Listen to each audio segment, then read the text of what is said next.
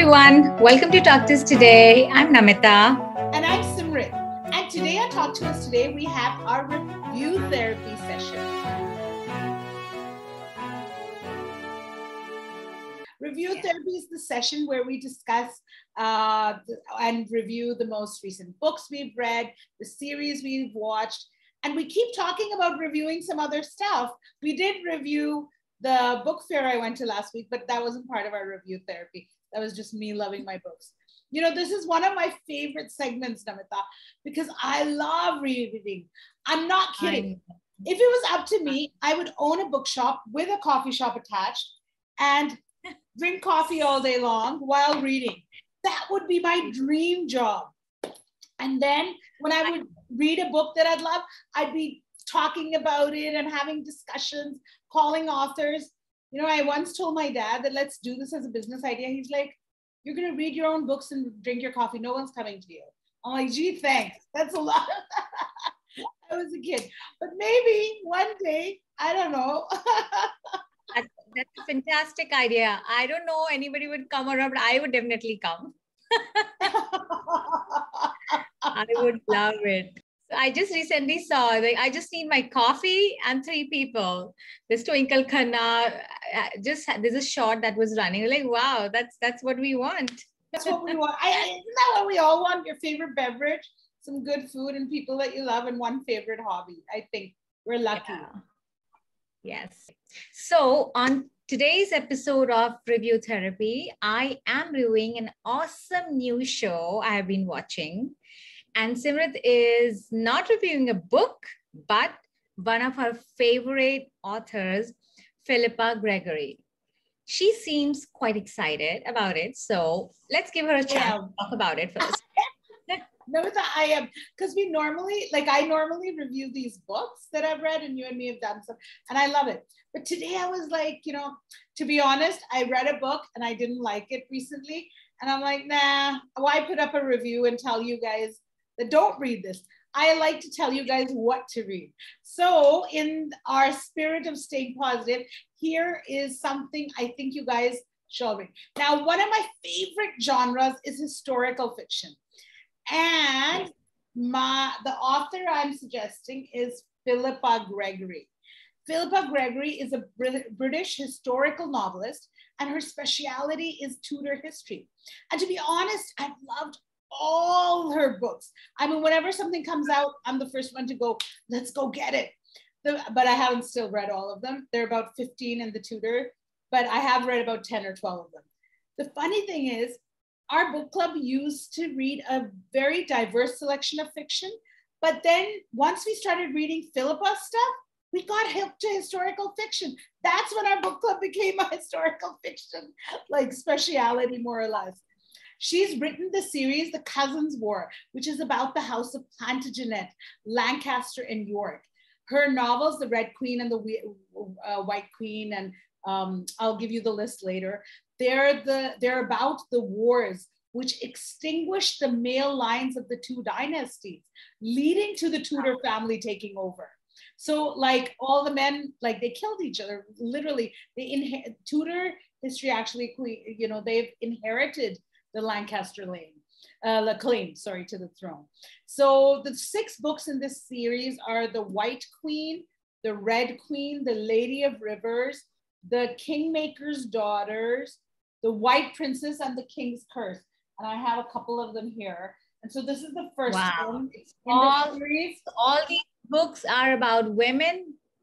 Yes, they are. Well, they're about the wars, but they're really, the women play a really pivotal role in all this.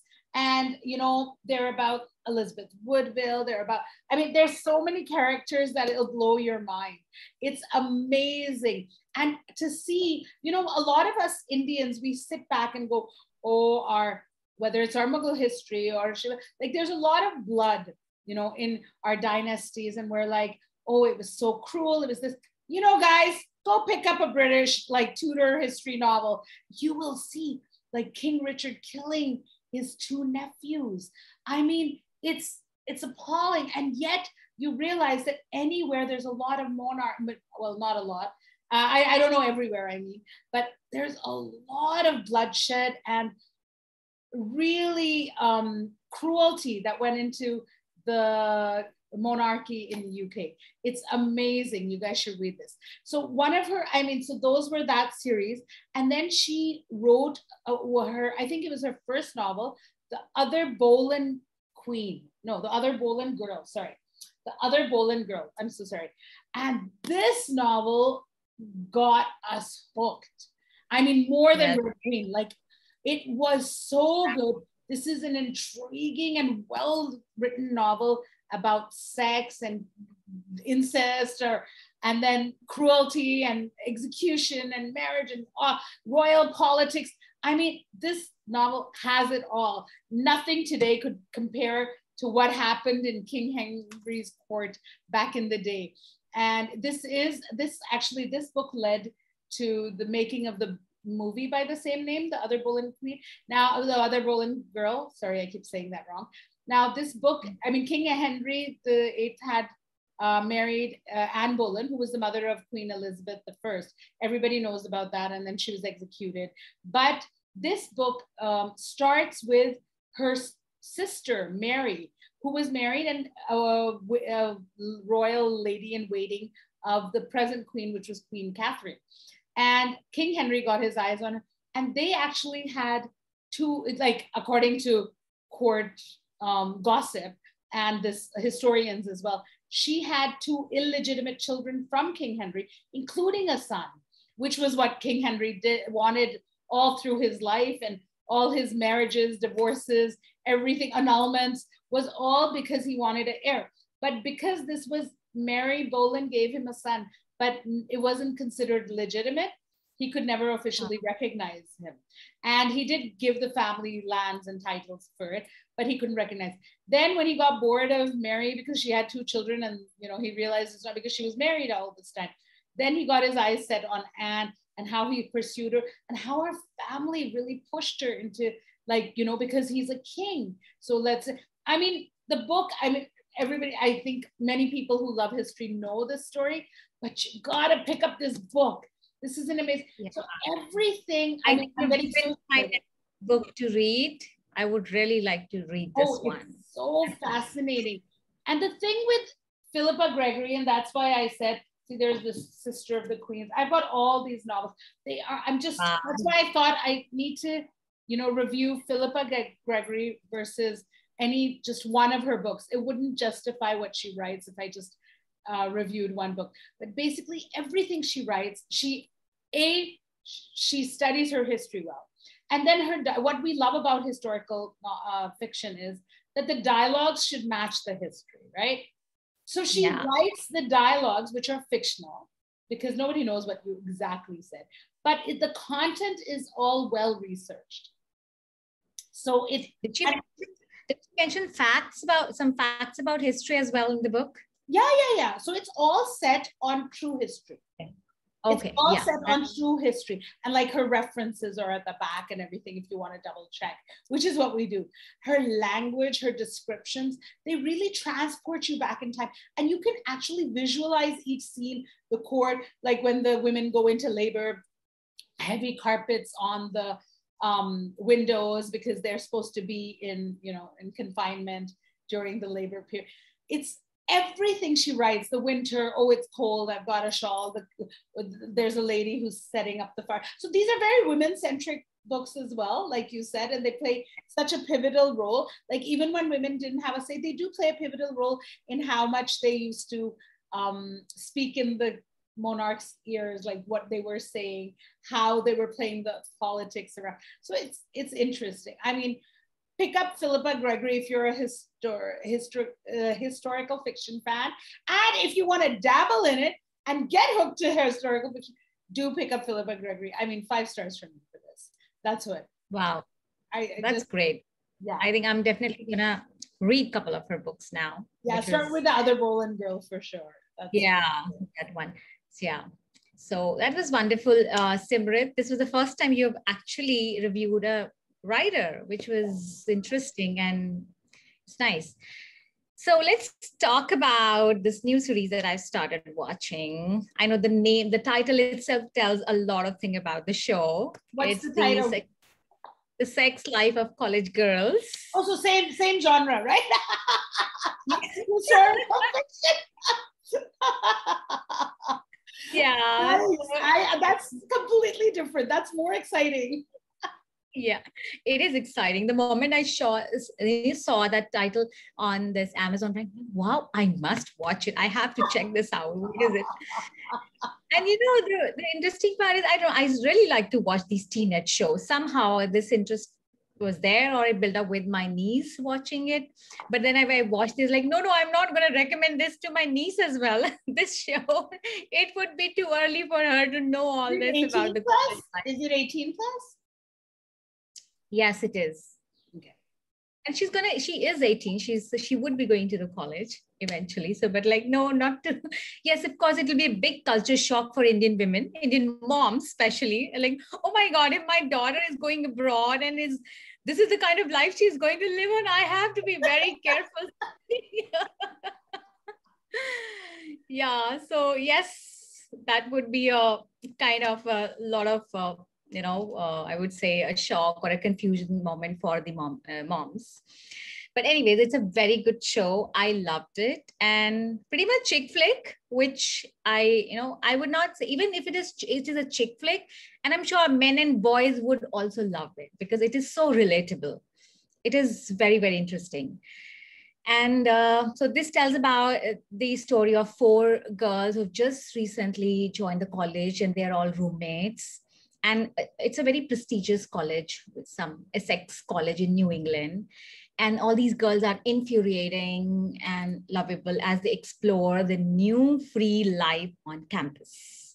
So, but the very important thing is that this show is co-created, written, and I think executed. I would say the executive producer is Mindy Kaling. So Mindy Kaling is the same girl, yeah, Kelly Kapoor from this show Office. Isn't she from the Mindy Project? The same girl? She is. Yeah. So the first show was or Indian subcontinent woman. Yeah. Yes. Yes. So she's funny. She's funny. And she also did this another show, Never Have I Ever. It's about the Indian teenage girl, how she struggles with between two cultures, and always this confusion and doing this and that. So yeah, when I watched that show as well. So when I was watching the show and how she was connecting with the Indian girls, I was like, how can somebody be so realistic about it? Then I really had to go back and check up on who has written it. Then I found out it's by Mindy, and what is the Mindy's background. She's very talented. She is very talented. And the way the show has been written and produced and executed, amazing. I mean, it's a well-made show. It's like, I would not say very high budget, but low, but very well-made show. And the way the dialogues have been written and the way it has been executed, so it's really nice. So let's come back to the show. So these four girls in the show are very different personalities, and they stay together doing crazy stuff. One is Irish, which is Kimberly. She is so cute, Simrit. I mean, the way the character has been picked up, really, really fantastic. So she's naive and not belongs to such rich family. She picked up a job, and she's very, very cute. So there's an Indian girl, which is Bella. Oh. She aspired to be a comedy writer, and where she is trying to get onto this college magazine by any way, because being a fresher, she knows she'll not get the chance. And again, there is a lot of, I would say, gender bias, which was there. So how she really, faced that. And where also she's lying to her parents that she's studying neuroscience or some science subjects, where she actually wanted to be a comedy writer. So a lot of interesting things. And there's a Whitney, who is a daughter of a senator. Wow. So that's up class and whatever. Yes. So she's an ace footballer, mature. Oh. Yeah, and she's amazing. And she has her own way of dealing life, and based on her background with mom being so popular and how she has been hiding things. Okay, my mom should not know about it, otherwise it'll become a big scandal, or it'll happen that. So yeah, that's like that. Then Leighton is one spoiled brat from New York, Upper East Side girl, and she is pretending to be straight where she is not. So Oh, how this is she's good. how she's All the living this. elements. They get Yes, everything in this. yeah, where yeah, she's how she's living a dual life and confused what to do. And so yeah, so I mean, I have no idea about what kind of reality, I mean, real facts or real things have been done. And I mean, because I have not gone to college in, abroad. Maybe you would have, you would I know about have, it. and for me, this is historical fiction. Trust me, none of this happened. I was Really? So really yeah, conservative, completely no sex life for I me don't in know. college. Yeah, I'm telling the truth. No parents here. Wow. But I don't know. I read about it, and I think 80% of people. I mean, 80% of people said that 80% is actually the reality. This really happens. It happens like that, and I was like, oh my god, Generations I have have same changed. choice I with don't think sending it's my daughter. I don't think it's I just think there. I think it's in India too. yeah, Things have changed. Yeah. But that's a topic. yeah. Let's shelf that for another time. So big, I would say, is do not watch with kids around you. Okay. So number one. So this show has an optimistic vibe. Most of the episodes are all about girls' adventure with sex, going up to nude teen parties. Some dark, sensitive topics are also being touched upon. Okay. Now that bad things keep happening to them and how these girls deal with them, love them away and move on. So very optimistic, not really hooked on to some, lingering around with something for a long time. So it's been like how you have to move on to the next, to the future, the next day. One thing is done, today is over. So, and not taking much to your heart, especially. So keep trying and never give up, especially something which you are passionate about. So this is very much focused. This is the mindset of these girls are, which is very good. It is definitely a no-brainer. Again, total escapism. Watch it and forget it. No depth in the story as such. The characters are good, but I think maybe it's very it's also going very fast. It's just a 30-minute But it's show. entertaining, right? But it's entertaining. Yeah, it is entertaining. It's a 30 minutes, one episode. So yes, where you remember a show, and for a very long time, it's not like that. Okay, it's not So gonna stick with you. hey, no, it won't. So overall, good show, good cast, great script, fun dialogues, solid episodes, and fabulous music. Okay. So 4 stars from my side.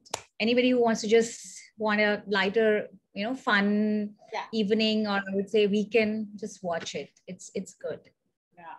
I love your recommendation, because I remember I don't watch too much television by myself. I mean, I have something on in the background but I don't pay attention. But I think I was working out on the cycle. I'm like, oh, let me just look at something. And then Bold Type came on. And honestly, it was escapist. It was wonderful. I love the Bold Type. And yeah, it doesn't stay with you, but it's fun. And I think 4 stars from Namita for Sex Life of College Girls is a must watch, at least when you're exercising and working. It's a fun thing to just get that 30-minute on your cycle or your ecliptic trainers or whatever you guys want to do. Anyways, for me, I love what she recommends, and it's on Amazon Prime. And as far as historical novelists go, 5 stars for Philippa Gregory. And I am really conservative with my star rating, so this is a really good. 5 is a big number for you. I see that. Yeah. Yes. And like proof of the pudding, all these books I have, which are like falling off. But tell us what you guys, if you guys have any other historical novelists that you'd like me to look at, or give us your recommendation so I have good books to read. Anyways, that's all on Talk to Us today. We look forward to hearing from you guys. Please let us know what you thought of today's review therapy segment, and by either sending us an email at hello@talktoustoday.com, or use the comment section below and let your friends know where to find us. Right. And please don't forget to hit the subscribe button and hit the bell icon to stay notified of our videos every Friday at 6 p.m. Thanks for joining us on Talk to Us today. Remember, talk about Talk to Us today. Yeah, keep smiling, keep laughing, and the most important one, keep talking. And I'm adding another one. Keep reading, guys. Read. Really important. Keep talking and okay. Thank you for joining us. See you guys next Friday. Bye.